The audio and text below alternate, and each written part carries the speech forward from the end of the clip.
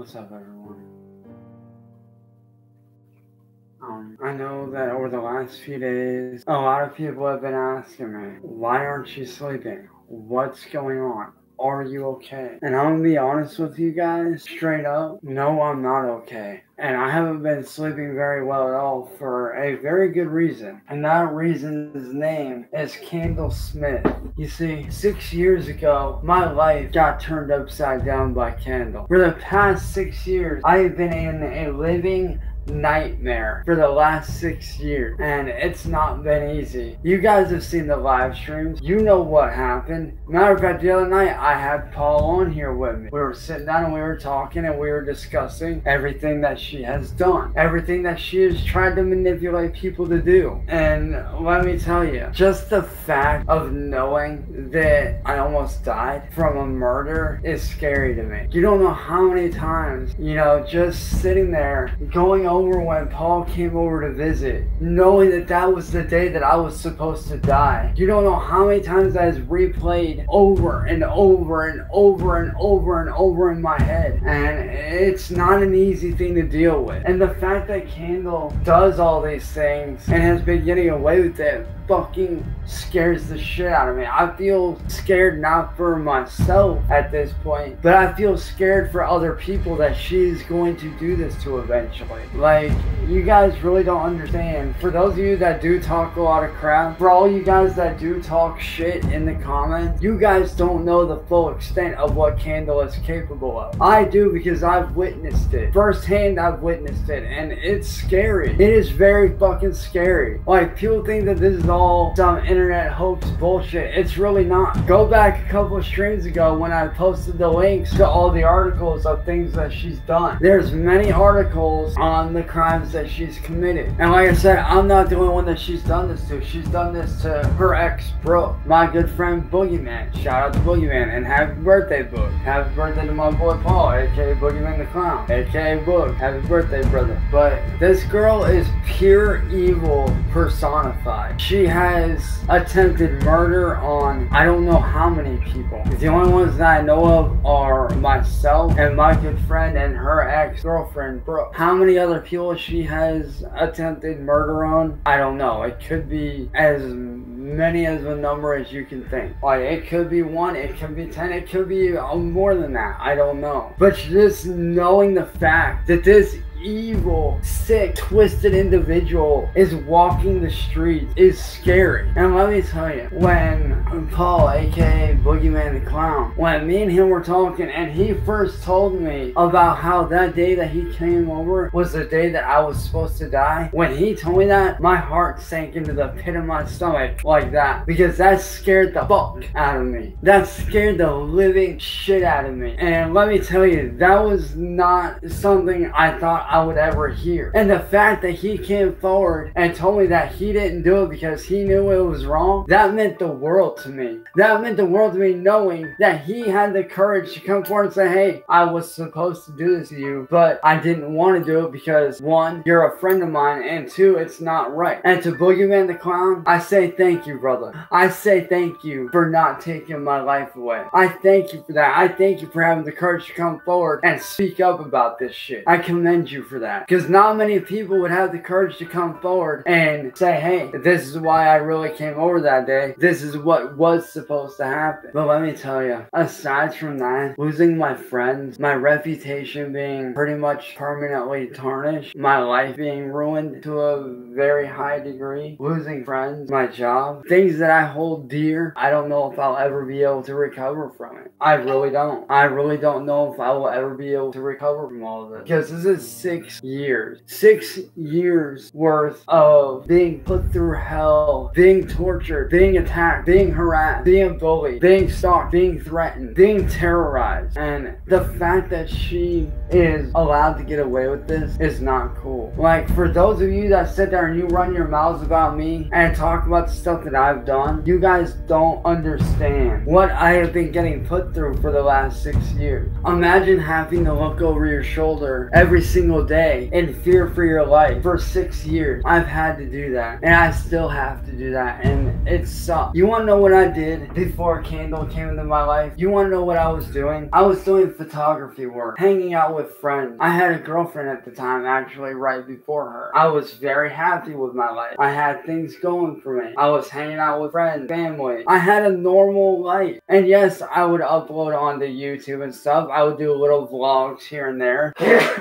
But that was my life every day before Candle came into it. I was doing vlogs. I was doing artwork. I was actually filming. A matter of fact, right around that time, which I am going to be replacing the stuff on this. I am going to be replacing the memory card because I do need a new one. But this is what I used to do. I used to go down to the lake and use this beautiful camera right here and get photos. I used to do that. I was actually working on a few independent films that a couple friends of mine were helping me out with at that time. But let me tell you, nothing could have prepared me. Nothing in the world could have prepared me for what Candle did. And I do mean nothing in the world could have prepared me for any of this. Let me tell you, Candle has done a lot of bad things to a lot of people. Candle has done a lot of bad things to a lot of good people who have done nothing wrong. And the fact that she does this is not okay. You know, people ask me all the time, what do I want to do with my life? I've said it before and I'll say it again. I want to be able to do my artwork for a living. My artwork is what I was born doing. Okay? My artwork is what I was raised doing my entire fucking life. Artwork is in my blood. I come from a family of artists, and doing artwork is the one thing that I love more than anything. And let me tell you, if Candle were to leave me the fuck alone and quit this bullshit of manipulating her friends into stealing money from me and attacking me and shutting me down, I could actually make a good living. I really could make a living with my artwork. But because of Candle and everything that she's done to me over the years, that's hard for me to do. That's very hard for me to do. So to answer your guys' question, no, I'm not okay. I don't know if I'll ever be okay. I don't know if this nightmare will ever fucking end. But let me tell you, at Candle, I know you're probably watching this right now. And I hope you are. I hope you are watching this. I want you to know that one day you're gonna get arrested. You are a sick and evil person that deserves to be locked up for everything that you've done to myself, to Paul, to Heather, to Brooke, to all the other people that you've attacked. And why you're doing all this, I don't understand. I don't care to understand. But what I do know is that you deserve to pay for your punishment. You deserve to get punished for your crime. And what you don't realize, Candle, is this. Eventually, your crimes are gonna catch up with you. Because you have several warrants for your arrest out right now. You have several warrants out for your arrest. And eventually, those warrants are gonna catch up to you because you're gonna run out of places to run to. You can't run forever, Candle. What are you gonna do when you've done run through all 50 states? What are you gonna do, huh? What's gonna happen when you run through the entire US? What are you gonna do? You can't hide forever, Candle. Eventually, you're gonna get caught. And you're gonna be making it worse on yourself by running. You don't think that you're not gonna run out of places to hide? Well, let me tell you, you're very wrong in that, Candle. Your crimes will catch up with you. The things you're doing now will catch up with you. Candle, you gotta fucking stop this. You've ruined so many lives already. You've hurt so many people already as is. You need to stop this. This has got to fucking stop, Candle. You manipulating people, committing these crimes. It needs to stop. You think that this is a joke. You think that this shit's a game, that it's funny. Let me tell you, it's not funny, Candle. This is real motherfucking life, okay? I have artwork that I can make a living from, but you ruined a lot of that. You made it very hard for me to make a living off my artwork. You made that very hard for me. And I come from a family of artists. One who's a very well-known tattoo artist up in Alaska. My cousin Jason. Candle, you need to stop this. You're going way too fucking far. Way too far. It needs to stop. You need to turn yourself into the police. Because I know Clint and everyone here will agree with me. Eventually, you're gonna run out of places to hide. You will run out of places to hide, Candle. Then what are you gonna do? When you run out of places to hide, what are you gonna do? What are you gonna do, huh? You need to think about that. And I suggest if you don't want to spend the rest of your fucking life in prison, you need to turn yourself in and get your shit together. Take care of your warrants that you have. Take care of that shit. And stop the bullshit that you're doing. I mean, you done ruined my life. You done fucked up Paul's life. You fucked up poor Brooks' Brooke's life to where she's now afraid to be with anyone because of you. You ruined my life to where it's hard for me to be with anybody because of the bad reputation that you gave me. Candall, you gotta stop this. All this bullshit that you're doing, the manipulating, the attack, the murder attempts on me and Paul and everyone. You need to stop. I get it. You could have taken my life that day, Candall. I get it. But guess what? You didn't have the guts to finish the job yourself. You didn't have the guts to do it yourself. Maybe if you would have done it, maybe. Keyword, maybe you would have stood a shot. But instead, I'm still here. You didn't have the balls to put me down when you had the chance. You had a chance to put me down in the ground like you wanted. You had your chance. But guess what? You failed at it. You failed miserably. Like I told you, Candall, I am untouchable. You cannot kill me. Because half the people that you send after me to try to kill me, guess what? None of them do it. Why? Because they know damn well it's the wrong thing to do. So Candall, if you're gonna fucking murder me, if you're seriously that hellbent on murdering me, or me ending up dead, why don't you come do it your fucking self? Why don't you do it your goddamn self if you're that hellbent on killing me?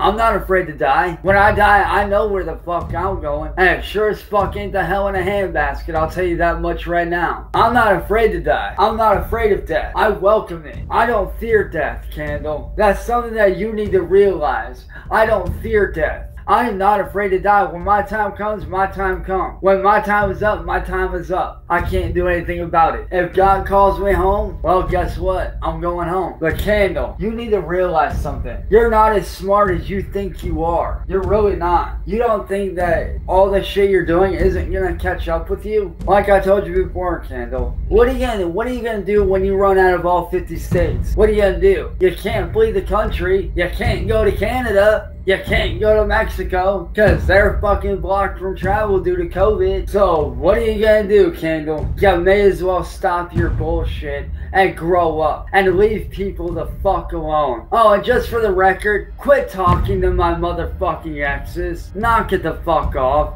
And quit talking to my exes. You have no business talking to them. So Candall, if I were you, I'd shut my motherfucking mouth. And I'll be straight up honest right the fuck now, Candall, because Paul knows me. Everybody that knows I'm a good person knows how I am. I normally don't put my hands on women, but let me tell you right now, Candall, you're the one person that I would make an exception for. You're the one fucking person that I would love to get my hands on and knock the fuck out. And you wanna know why? Because of every fucking thing that you've ever done to people like myself. You're the one fucking person that I would make an exception for to knocking the fuck out. Because honestly, you do need to get put on your fucking ass. You do need to get knocked the fuck out. Because maybe if you actually get your ass beat, you might realize, oh shit, I need to stop doing this. So seriously, knock it off. Because let me tell you right now, Candall, you're not as hard as you think you are, little girl. You're a piece of trash. You're shit, garbage, a fucking deadbeat loser that doesn't deserve to have a life. If anything, you deserve to be behind motherfucking bars for the rest of your fucking miserable life. Because you are a monster. You're evil. You're sick in the fucking head. And honestly, you need help. So Candall, quit your fucking bitching and your fucking bullshit. Enough is enough, Candall. You need to quit. No one fucking respects you because of how you are. You ruined my life. You ruined Paul's life. Almost ruined Heather's. Ruined Brooke's life. Ruined many others before Brooke. And you need to stop. And to everyone out there that has been attacked by Candall, I don't know if any of you are watching this or not, but if by some random chance that any of Candall's victims are watching this, I want to say that I'm truly fucking sorry for what she did to you. None of you deserve that. None of you deserve what she did to you. I didn't deserve what she did to me. And Brooke, I would especially like to apologize to you because you know you're like a little sister to me. You know that you're family to me. And I just want to say that you didn't deserve that. You deserve so much better with your life, and I do hope that you do find happiness. I do hope that you can find someone to be with that makes you happy, that treats you right, because you deserve to be treated right. But Candall, as for you, the only thing that you deserve, Candall,